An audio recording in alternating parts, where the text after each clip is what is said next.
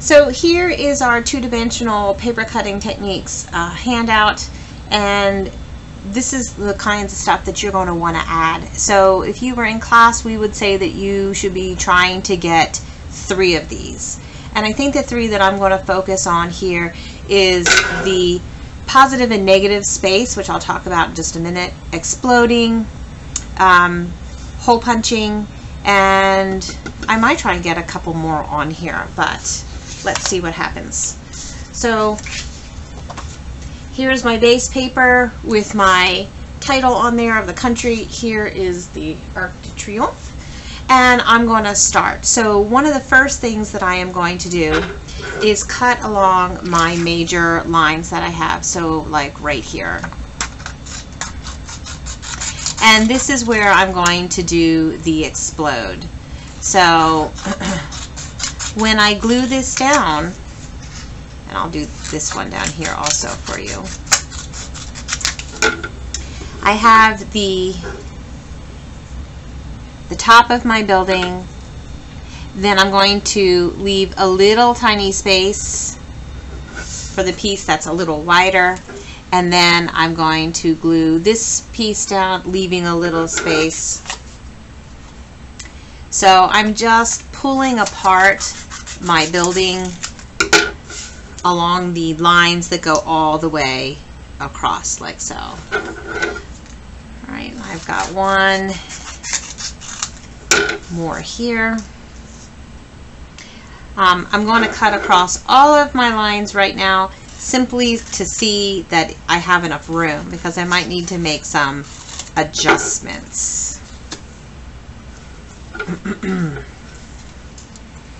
So for now, I'm just going to leave it like that, and that fits just like that. But I'm not going to glue it down yet. So I have explode, which is here, pulling that apart.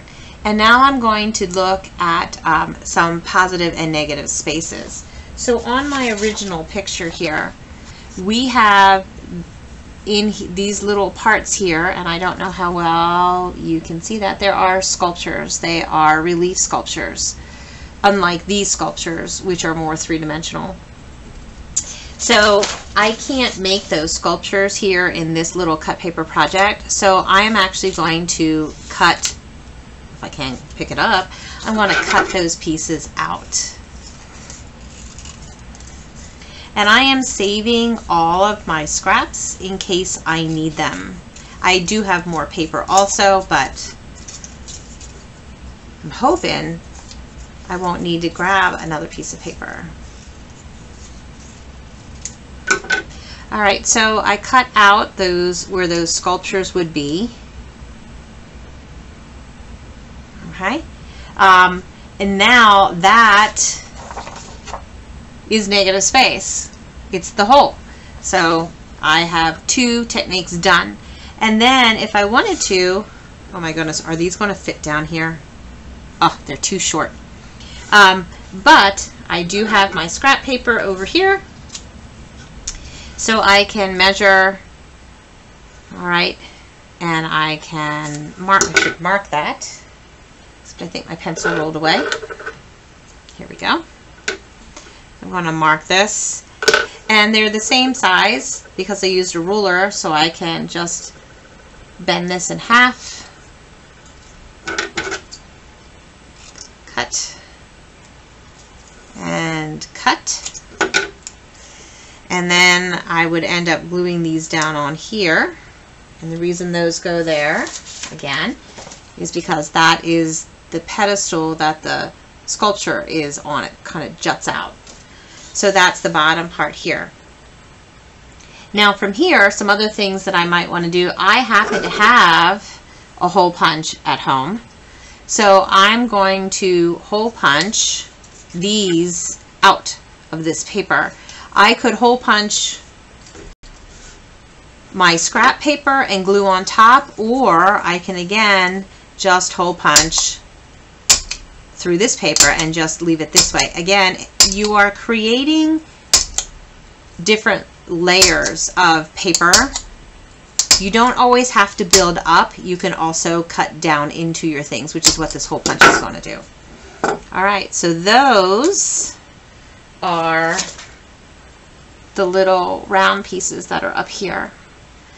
Okay, so I'm not really sure in my picture, grab that one more time, you can actually see into the interior here, and you can see there's arcs here that you can go through.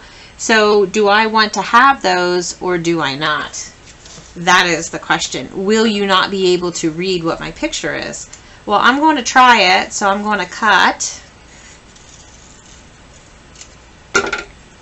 this piece. And again, I'm just going to explode it a little bit, so I'm going to leave a little bit of room. I'm going to do the same thing down here. Like so. So that would give me that interior piece, and for the little arc that's in there, I'm just going to cut that out. And I just realized all this stuff is not on the screen for you.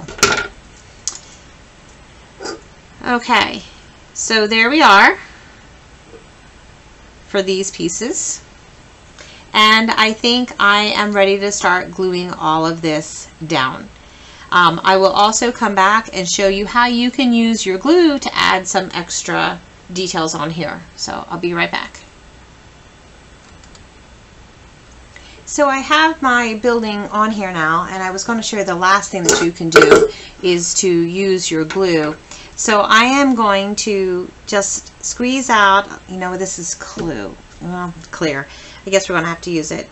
And I'm going to kind of just put some glue down over here, right on top. I hope you can see a little bit of that. And this is going to be my sculptures that are here. All right, so any kind of little details that you really can't cut out of paper, you can go ahead and add on with glue. That is the last step. So now I need to wait for this to dry, and then we're going to do a crayon rubbing.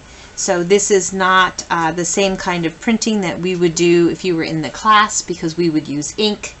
And if we were doing that, then France would then print backwards because it's a mirror image, but we're not. So we are okay with the way it is right now. So next video will be on doing the crayon rubbing itself.